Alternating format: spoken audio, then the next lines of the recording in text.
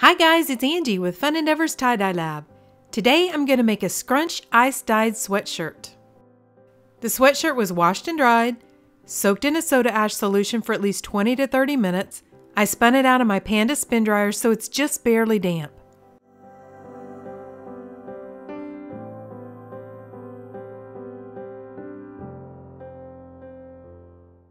I'm using my fingers to form some large scrunch folds in the sweatshirt.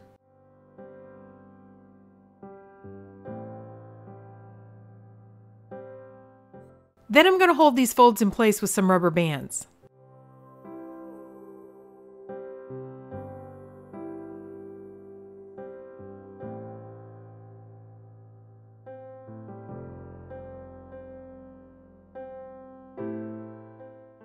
I'm placing the sweatshirt on top of a rack, and then I'm going to put the rack down inside of a plastic tub.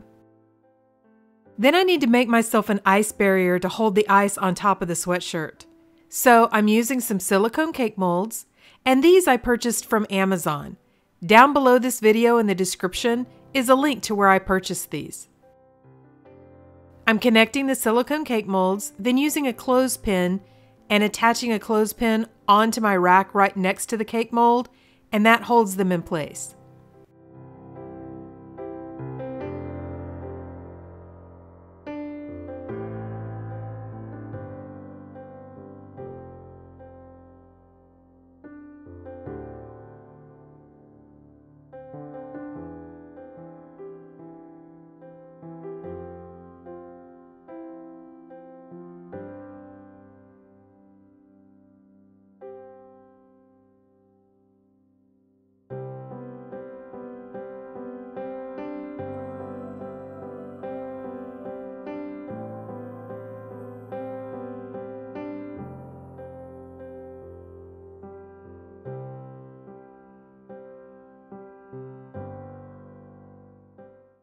I'm going to add the dye on top of the ice for this sweatshirt, so I'm beginning by adding a layer of ice to the top of the sweatshirt.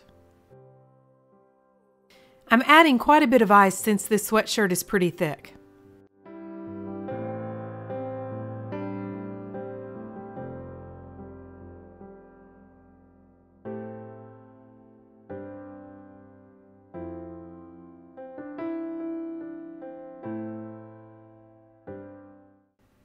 I'm beginning with gunmetal gray from Custom Colors, and I'm just going to add a pretty liberal sprinkle all over the top of the ice.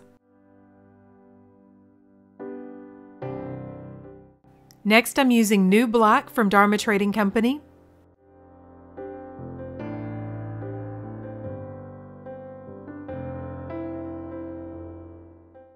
Followed by Dusty Rose from Custom Colors.